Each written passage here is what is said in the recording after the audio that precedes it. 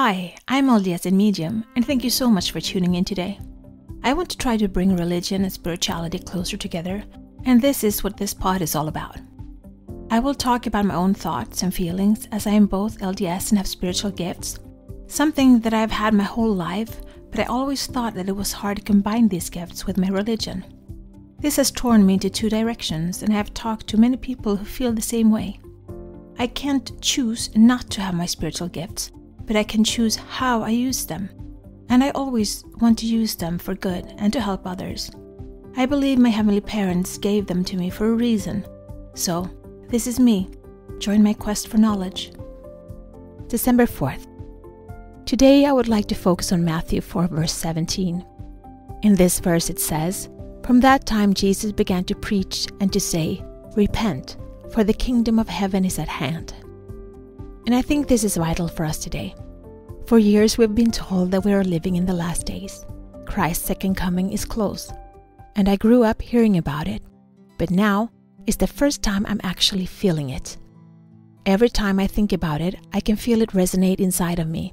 It's close, like really close. I feel like I could actually wake up tomorrow and he would be here. That's how close I feel it is. That could mean that it's within a 10-year span, but in my gut, I feel like the millennial kingdom will be established within 10 years. I might be wrong, of course. I found out that my timing and God's timing are way off. But I have this sense of growing anticipation, this tingling inside that something great is about to happen. And I feel happy at the thought of it. Like, I can't wait. And I've said it before, a part of me thinks that he's already on earth, walking around seeing what we have created on this place he gave us to take care of. He is here like a thief in the night, watching, biding his time, gathering his close ones until the day he will come back in all his glory.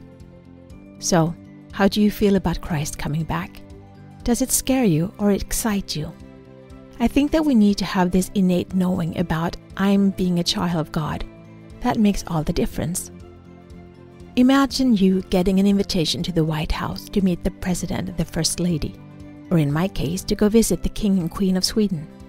I guess I would feel anxious and nervous and dress up in my best attire to go there.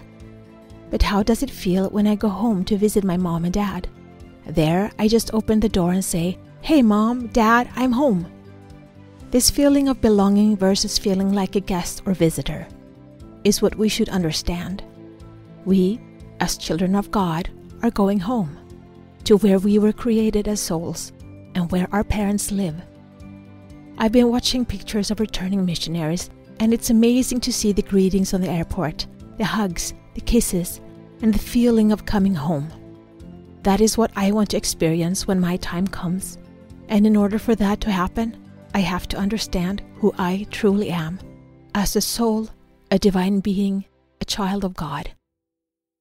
Be the light, share the light, spread the light, shine. This is my journey. Thank you so much for keeping me company today. Please download, like, share, and subscribe, and help spread the light and spread the word to expand our community. Let's bring more love, peace, and unity to this world.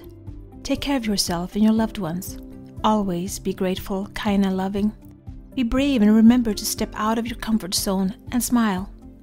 If you support us on Patreon, you will get access to our meditations and extra materials so you can download them as MP3.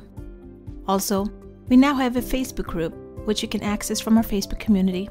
Please answer the questions as you apply to participate. It will be a safe haven where we can keep discussing religion and spirituality, our spiritual gifts, and self-development.